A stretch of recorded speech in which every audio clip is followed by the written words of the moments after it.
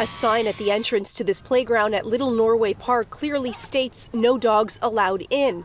But police say it is here that a dog viciously attacked on Saturday morning, biting and dragging a child to the ground. Police say the dog's owner, 38-year-old Patricia Ciarek, fled the park after the incident. A lot of the blame is on the woman for having your dog off leash, in a non-designated area. Ciarek was arrested Sunday and faces multiple charges, including criminal negligence causing bodily harm and failing to ensure a dangerous dog is muzzled at all times off the owner's property. One of the aggravating factors would be certainly that her dog was already labeled a dangerous dog under the animals bylaw. You know if you should let your dog off lead or not, and it's your responsibility for the safety of your dog and others.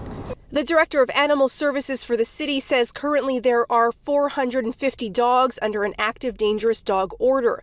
And of that total, staff estimate approximately 10% are related to a very severe injury or mauling.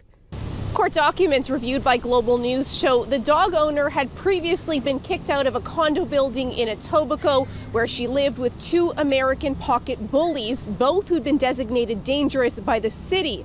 One of them had been involved in a previous incident in an elevator in December of 2021 where another dog and its owner had been attacked.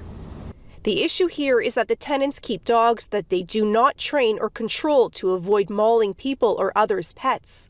The dogs have been labeled dangerous by the city, yet the tenants have let the dogs roam the halls. We need to be better at keeping our dogs on leashes and, probably having a bit more of a handle on them. The child who was attacked suffered serious, life-altering injuries.